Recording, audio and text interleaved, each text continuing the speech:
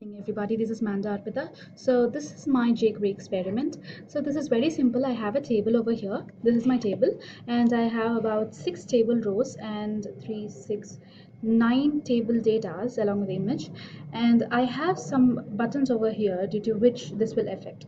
So the first button is hide. When I hit on hide, the table is getting hidden.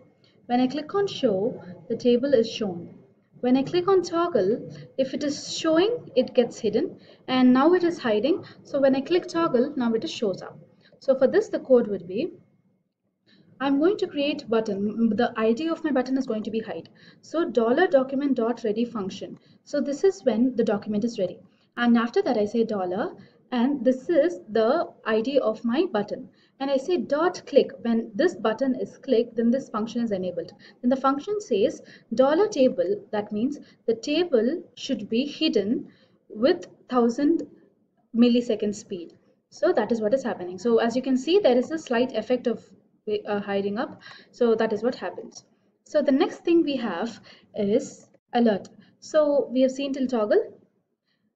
After toggle, we have something called as alert. So when I click on the alert button, I get an alert. So the alert says, I say when I click on the alert button, when the function is clicked, you have to display this alert message. So again, I have two functions called as slide up and slide down, and toggle gives me the vice versa of whatever it is. So coming here, we just have to put up slide up with U capital, slide down with D capital for the sliding up and sliding down, and for slide toggle we need to write slide toggle with T capital. And here in the brackets I'm going to write slow so that it slowly disappears, and otherwise you can just leave the bracket alone like that. Otherwise you can mention the seconds which I've mentioned, like this, milliseconds. So once that is done, we have fade in, fade out. Fade in is it fades out. As you can see, yeah, that faded out. So there's a particular time for it. So within that time, it's going to fade in. So it's already in, right? So I'm saying fade out, so it's out. When I say fade in, it appears. So the code is going to be fade in and fade out. Let me just, okay, that is fine. And after that, we have something called as animate. This is my a div, which is of width and height, and it is of color gray, and it will be aligned to 250 pixels from the left when I click on the button animate. So that is what happened. So to do that, I have a button called animate, and when I click that button, there is a div with width and height, which I've told you already, and dot animate is the function, and it is moving to the left with 250 pixels.